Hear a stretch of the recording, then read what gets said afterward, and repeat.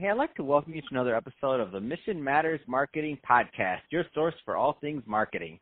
My name is Adam Torres. You can follow me on Instagram at AskAdamTorres. Keep up with my book releases, book tour schedule, signings, all that other good stuff. Always love to connect with you there. And as always, if you'd like to apply to become a co-author of one of my upcoming books, just head on over to the website, missionmatters.com, and click on Become an Author to apply. All right, so today is a very special reunion 2020 episode. What is that? That's when I had a guest on in the past, and I liked them so much I had to bring them right on back. So today's special return guest is Krista Fabrick, and she's a marketing consultant, coach, and professor. Krista, welcome back to the show. Hi, Adam. Yes, thank you so much for having me again. It was great to speak to you last year, and I was so happy to hear from you to have the chance to come back on. So I'm excited to get into today's topic. So I want to get into social media trends and things that you're noticing. Also, I know you just launched a brand new Facebook group, so we'll talk about that. But before, just to get us kicked off, I don't want to assume all of the new listeners caught your first episode. So that being said, tell us a little bit more about what you're doing as a marketing consultant, please. Absolutely. So I have sort of fallen into specializing in helping startups and small businesses with their marketing. So I really just come in and help them come up with a marketing strategy, a marketing plan, a social media strategy, social media plan, and, anything from SEO to social media to even just email marketing. I just kind of help them figure out how to do it. Most small business owners are very good at what they do for their business, might get a little bit overwhelmed by, confused by marketing. So I try to come in and simplify that and help them out. Totally, and our business owners need you, so thank you for what you do, Krista. It's an important thing to do, and you're right, it is confusing. If somebody's so busy, they're working and doing their thing and creating their business and growing it, they don't always have time for some of these things that are so important over the long haul, and I think that's a great transition into today's topic, which is social media trends. So what kind of things have you been noticing? Well, the thing that I feel like is finally starting to get more talked about is TikTok. And I'm sure everybody's at least heard of it now, but just a couple of months ago, many people were like, what's TikTok? And it kind of came out of nowhere in the last year and has grown up to approximately 850 million users now. And what's crazy about TikTok is the average time spent on it by users is about 63 minutes. No other social media platform even comes close to that. Per day. So that's over an hour per day, and the engagement rates are insanely high, and the organic reach is insanely high. Now, how does that apply to small businesses or to businesses in general? Lots and lots of companies are getting on there and getting active in hashtag challenges and growing followings. People who can't grow an Instagram account past 300 followers have been able to get to 100,000 followers on TikTok in a month. So that's one of the things I think people need to be looking at more seriously and talking about more. Oh, that's awesome. And that, and some of the people listening right now are still saying, what is TikTok? So no, I don't know. That's just the way I look at it. Some people are still saying, what is Instagram? So let's not go too fast. Remember, we're busy working. My business just happens to be social media now, but before I was in media, I wouldn't have known. I'd be like, what? I don't know what you're talking about next. So why do business owners need to pay attention to these type of trends? Like, why are they important for them? Why should somebody look up and say, okay, this makes sense? Yeah, because when you can get in early on a new platform like this, just like businesses who got active on Instagram, 10 years ago almost, or, 8 years ago when it first started, or even in 2015, 2016, they were able to get consumer attention and client attention before it was saturated. And so that's where TikTok, even though it's grown very quickly, because of the unique way that TikTok is designed and how it works, it niches out the content you see based on what you like. So if you are a business, and let's say you're, let's say you're a realtor, and you want to post a lot of content about Phoenix, which is where I happen to be right now, you can post and show your knowledge of the area of Phoenix. And by using the hashtags and by the keywords that you use in your captions and things like that, people who live in the Phoenix area are naturally going to start getting to see your content. And so now you're going to be exposed to people who live in the Phoenix area. And then because of the type of content you post on TikTok, the right age group is going to naturally start to see that content. So the algorithm on TikTok is very interesting. It's all based on machine learning. And so my TikTok feed is going to be highly different than your TikTok feed. Is going to be highly different than an 18-year-old TikTok feed. So, and TikTok is not just for teenagers or young people anymore. The age demographic on TikTok has grown rapidly to be all ages. And so if your business possibly has an audience on TikTok, then you should probably consider at least testing it out, because you can probably find an audience there, and they will probably enjoy your content and engage with you. Man, that's awesome. And that number you said about the amount of time spent in that platform, that's crazy. Like an hour? Facebook, I believe, is the next highest at 38 minutes. So that shows you the big difference, because the TikTok is these 15-second videos, and they're either humor or dancing or singing or people just like giving information, but it's all 15-second videos. And there's something about it that's just so easy to get sucked into and sit there for an hour and watch. I think my only platform that I'm on that much is email. Yeah, exactly.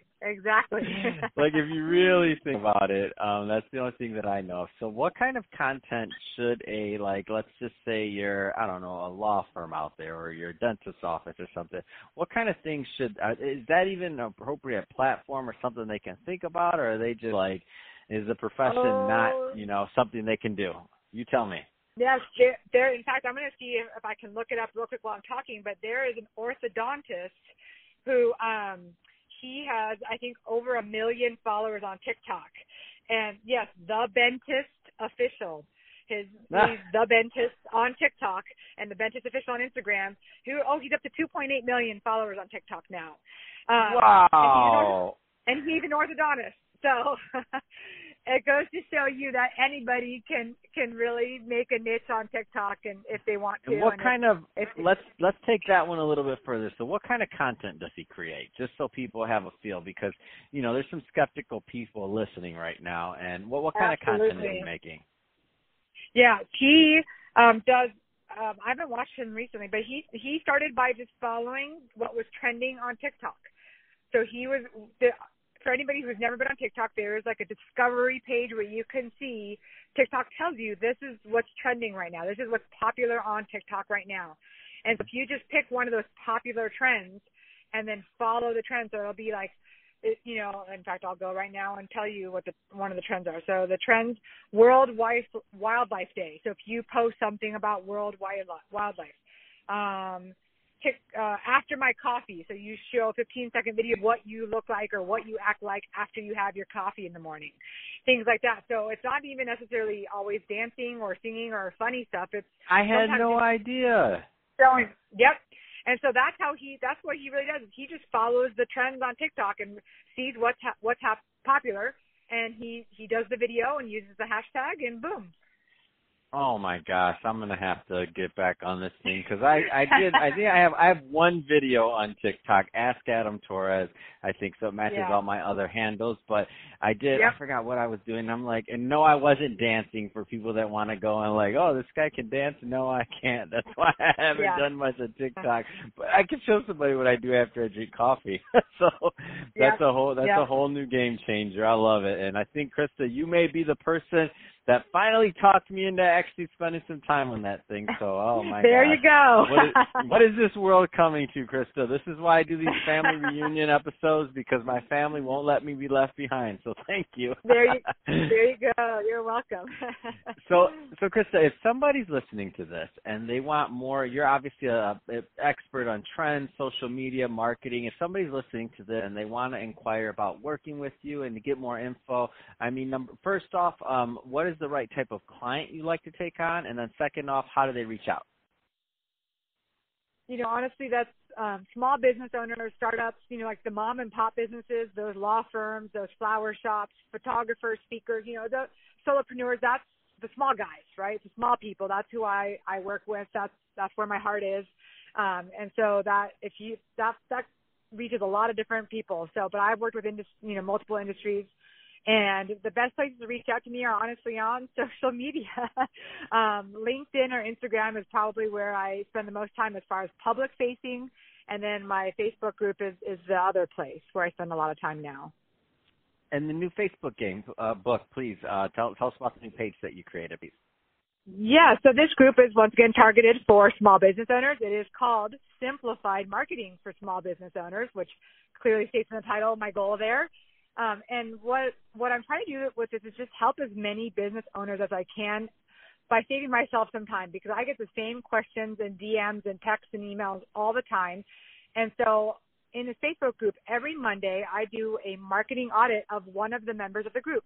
So I actually either do a live video or a written text post where I give them 3 to 5 things that they're doing well overall in their website and their social media, and 3 to 5 things where they can maybe improve a little bit.